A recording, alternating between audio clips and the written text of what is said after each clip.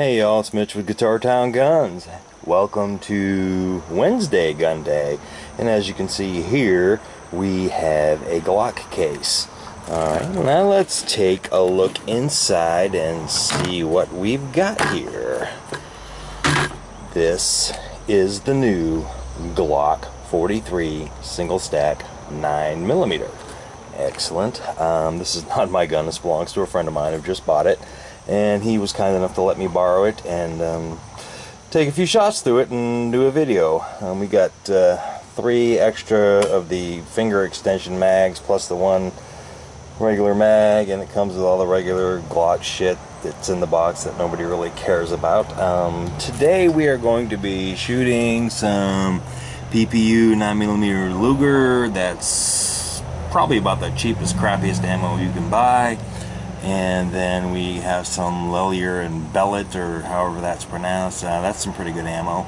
And then I just picked up about 9, maybe 10 rounds of crap on the ground here from the range. A bunch of various crap. I'm going to see if the gun shoots that. I actually have one hollow point here, which is looks like a Hornady critical defense. So we're going to take a few shots with it, and we're going to see how the Glock 43 does. Hold on. Alright, here we go. Glock 43. I've got 2 magazines full of the PPU, and I got the target set up here about 7 yards. I don't have a holster for the gun, so I'm just going to pretty much hold it and shoot it. And we're going to see how it does.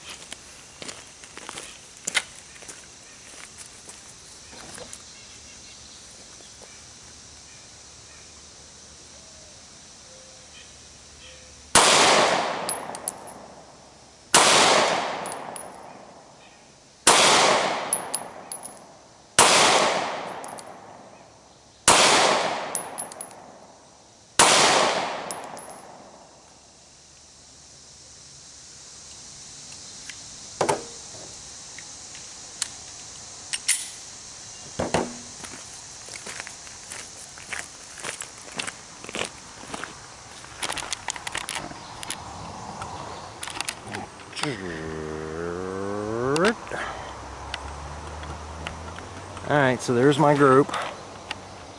I'm in the 4-inch hole. Got a couple of flyers right there on the line. Let me shoot another magazine.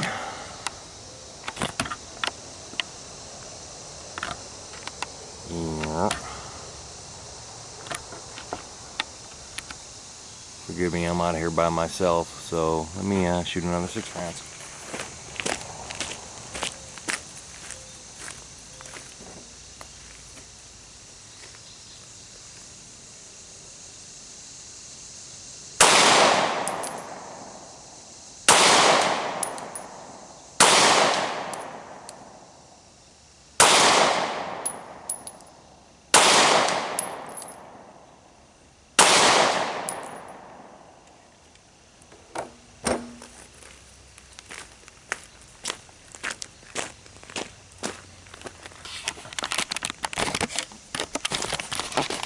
Okay, that was the PPU, 7 yards.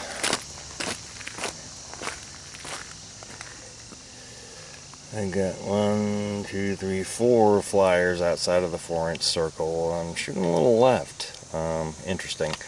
Okay, let me paste these up, and we'll shoot the Lelier and Bellet, or I don't know, I can't pronounce that fucking ammo. Hold on. Well, there's a tractor going by. We are out in the country. Now I've pasted up my holes, and we're going to shoot some Lelier and Bellet. I'm going to shoot a magazine, see what my group is, see if I can get a little bit better accuracy, and then I'm probably going to shoot maybe 2 Mozambique drills. Stand by.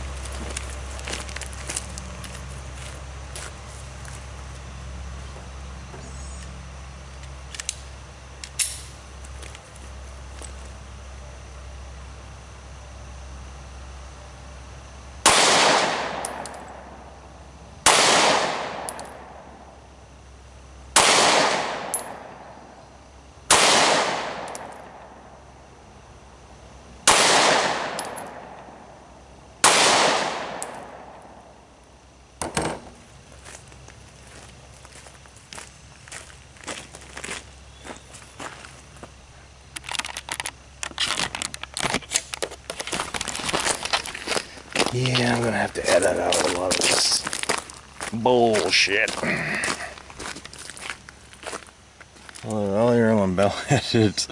It's a little bit better. There's 1, 2, 3, 4, 5, 6. Got a flyer up there. Still shooting left. I don't know if it's me or if it's the gun, but let's shoot another mag and see what happens. Hold on.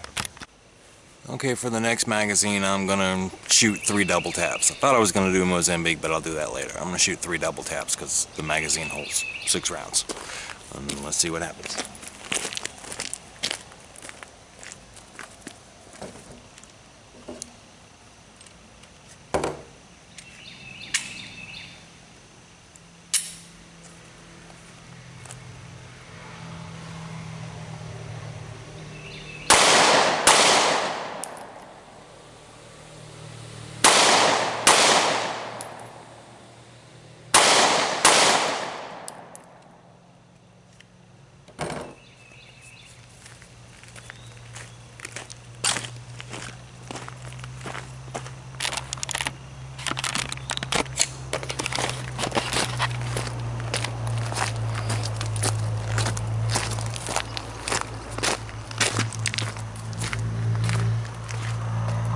Shooting a little low on the double taps. I know these 2 went at the same time and the rest of them were just all over the friggin' place, but you know, for a new gun, first time shooting it, I'm still within the 8-inch circle, but not doing so great with the 4-inch circle. Alright, let's shoot another magazine of the PPU. Okay, now I'm going to shoot 3 more double taps with the PPU ammo with 1 magazine's worth, 6 rounds, and see if I can do a little bit better. The gun is pretty accurate. I think it's probably just me and the gun being new and whatever. It feels a little strange in my hand with the knot finger extension magazine, and then the other one that's got some sort of an extension feels a little bit better because I can actually get my hand around it. As you can see, my hands are wide, but I have short, stubby little fingers. So let's take a look with the PPU and see if we can get a little bit better of a group with 3 double taps.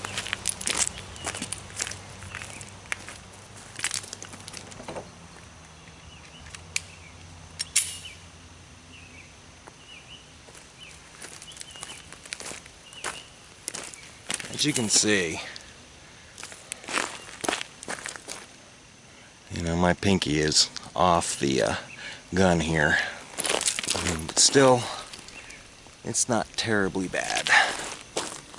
Ooh, I just muzzled you. You know, it feels pretty comfortable.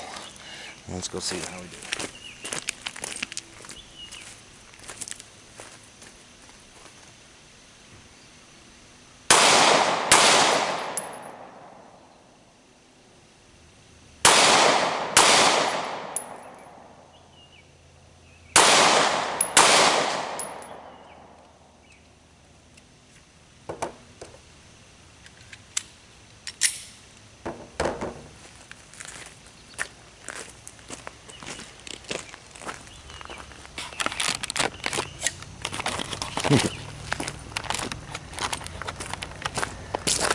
That was even worse.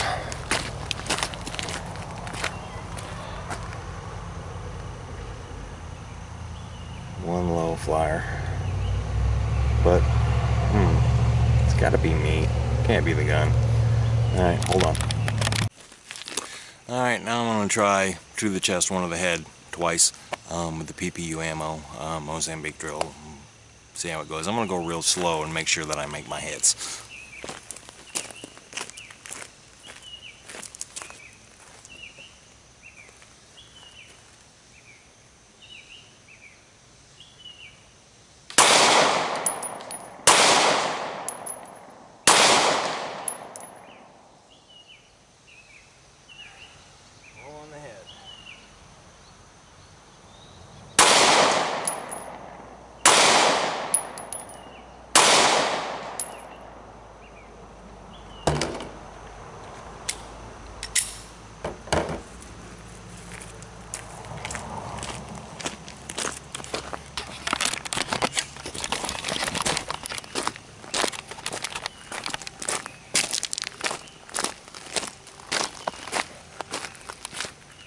Well, all 4 of my heart shots made it in. Got him in the jugular. Missed the brain box. Alright, I'm going to do this one more time with the other type of ammo. Alright, now 2 Mozambiques with the Luller and Beloit, or Lillier. I don't know. I don't know why I'm making such a big deal with this ammo thing, because it's a fucking Glock, but we'll see how we do.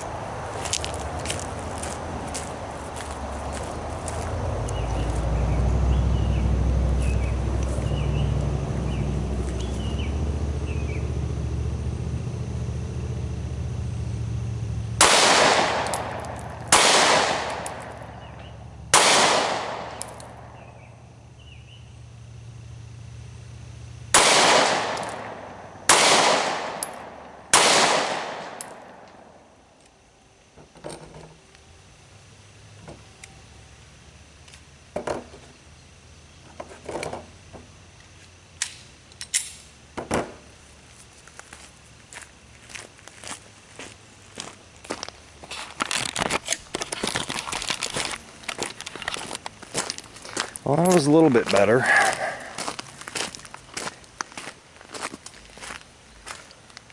Got one flyer, but I hit my 2 brain boxes.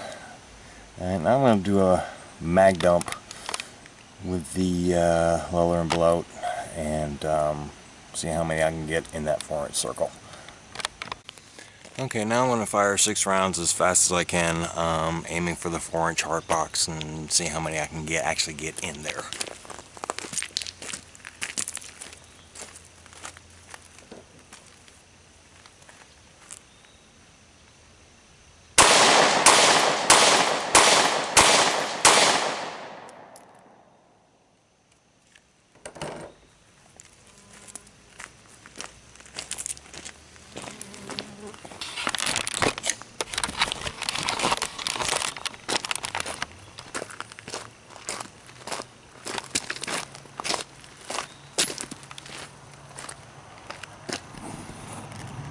One, two, three, four, five, six.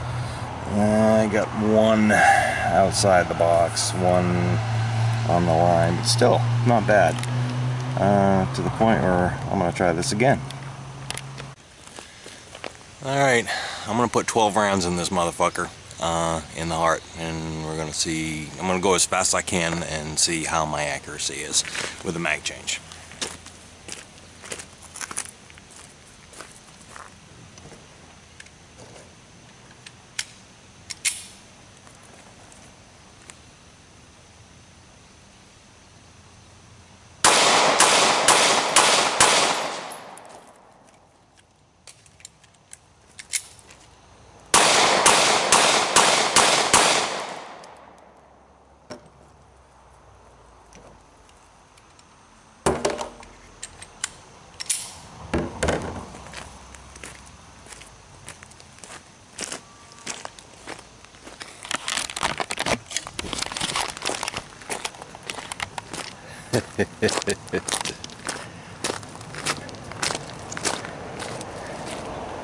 Not terribly good, but got 1 up there.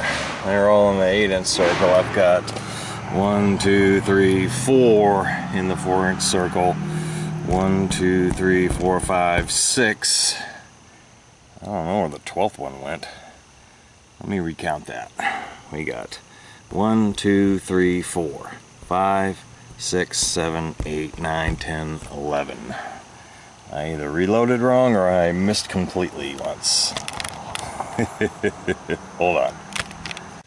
Alright, I'm gonna get 1 more round. This is the scratch ammo that I actually picked up off the ground here on the range. 6 rounds. That last one was scratch ammo too, so I mean, the point being that picking rounds up off the ground is probably not a great idea, but the Glock shot them, and it feeded them fine.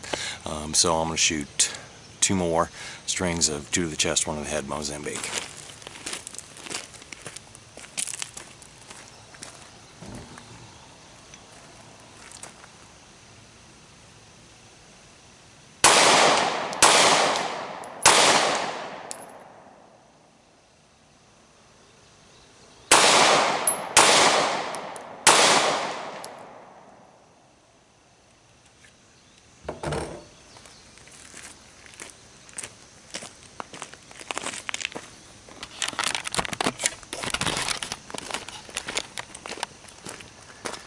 Not bad, but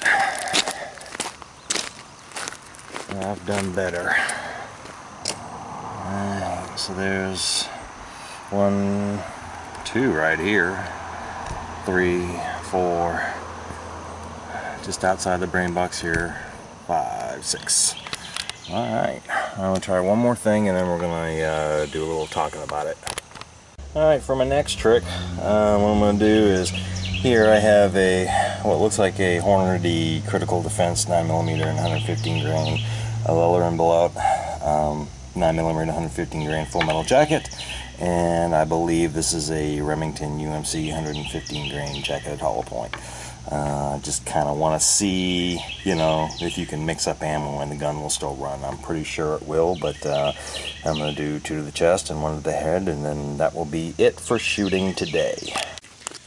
Okay, last shots of the day. I got a hollow point, a full metal jacket, and a hollow point, and I'm going to do 2 to the chest, 1 to the head, to see if it'll feed different types of ammo in the same magazine. Why not?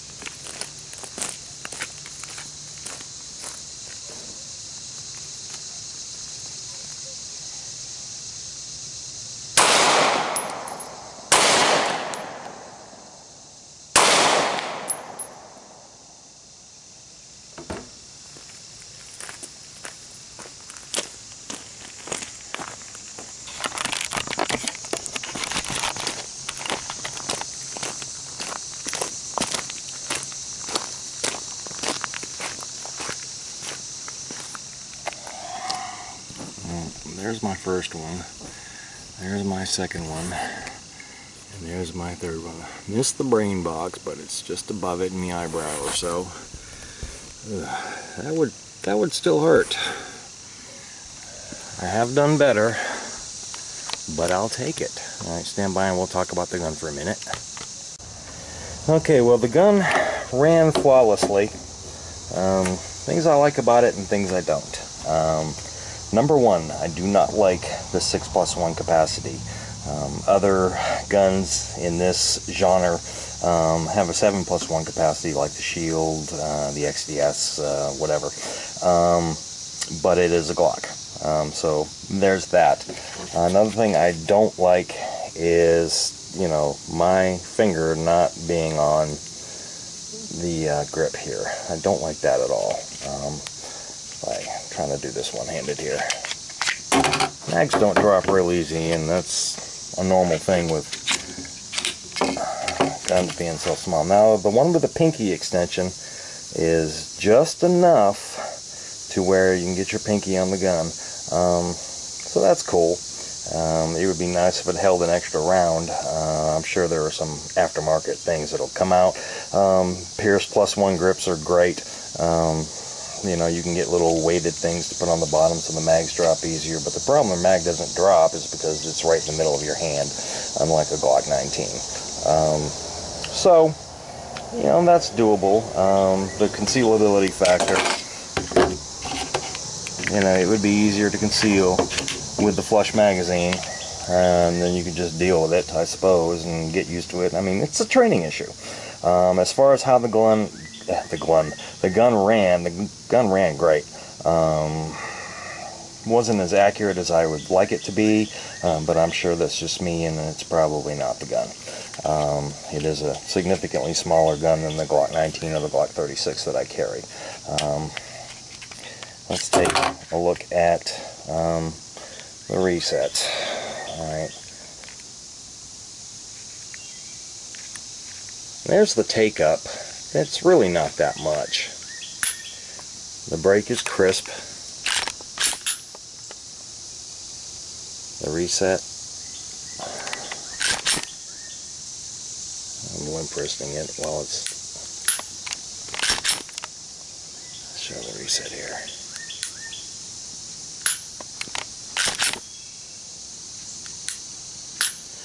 The trigger's not as good as the trigger in my Glock 19, but it's still pretty good.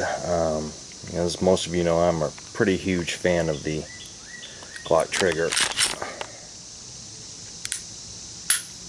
That's a pretty good reset.